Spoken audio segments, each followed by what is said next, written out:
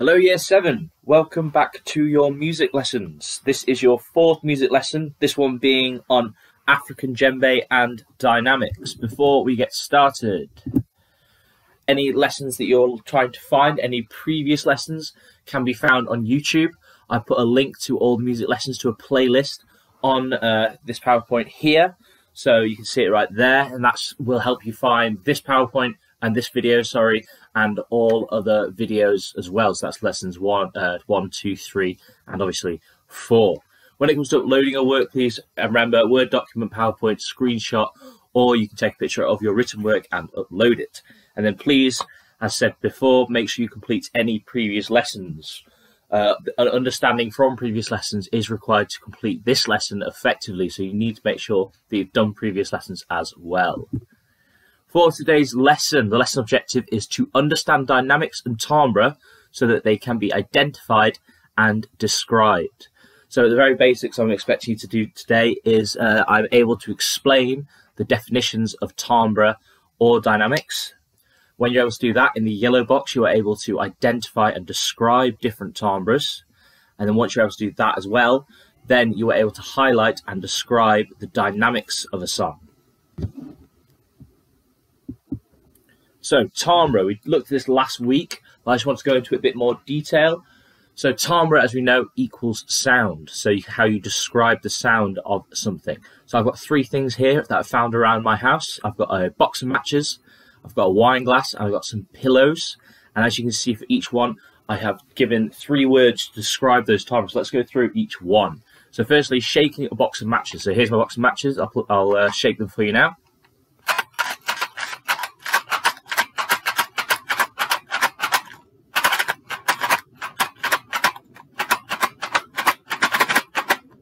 So you can hear there, the box of matches has a certain timbre to it, and the 3 words I've used to describe that timbre is rattle, clicky, and patter. Now, clicky isn't necessarily a word, a proper word, but to describe the timbre of the matches, so you don't need to necessarily use grammatically correct words as long as they are really effective in describing the timbre of something. But that would be the timbre of the matches. A very different timbre could be flicking a wine glass. So you can hear I put for the timbre of a wine glass, I put soft, space, and echo. So let's have a listen and see if we can hear that kind of timbre in flicking a wine glass.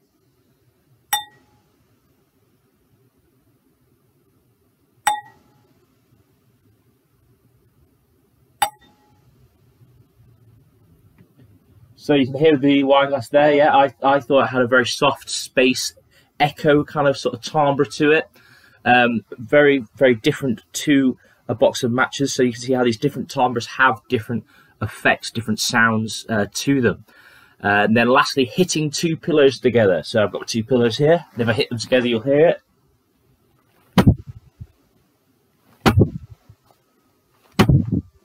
Those are my 2 pillows hitting together. And again, I've described this as having a dull, dry, and loose timbre. Very different sounds. And understanding timbre is really, really effective because a lot of music producers will use that understanding of timbre to create songs. So, for example, when you listen to a song and you hear like a bass drum sound, that's the big round drum that has that sort of low, like sound to it. A lot of producers actually use like pillows and hit them together to get that bass sound. If they don't have a bass drum at hand, they'll just get 2 pillows, hit them together, and it creates a similar timbre as a bass drum. So it's a really effective way. Understanding timbre, it has a really effective way of creating a song. So for task 1, I would like you to make 3 sounds with 3 things in your home. So like I've done, I've found 3 things in my home and I've made 3 sounds with them. I'd like to test making those sounds, and once you've had a go at making the sounds, I'd like you to then describe and write down the timbre of these 3 things using at least 3 descriptive words. So like I've done with my 3 things, I have found it, I've listed what it is, and then I've given 3 words to describe how it sounds. That's what I'd like you to do, and try and find the most interesting timbres you can around your house. Once we have done that, we're moving on to dynamics. So dynamics is just a more complicated way, or a musical way, of saying volume. So when we say what's the dynamics of something, it's basically just saying what's the volume of something. So here, as you see, the dynamics of a song, you can use various words like loud, quiet, or you can even use words in between like quite quiet, quite loud, all these sort of things, a whisper.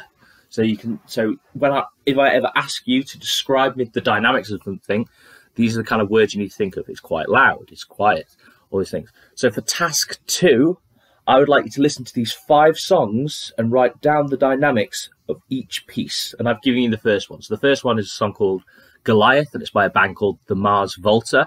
And if you listen to the song, the dynamics I've put is loud. All right, you've got 4 other songs that I need you to go listen to and try and think of the dynamics that you would put. What volume would you give it? Would you say it's loud, quiet, or would you say it's something in between for each of those? I've also put the URLs for each of the songs there, so you can take those and you can put them in your URL bar of your Google, whatever you're looking at, whatever else you're using.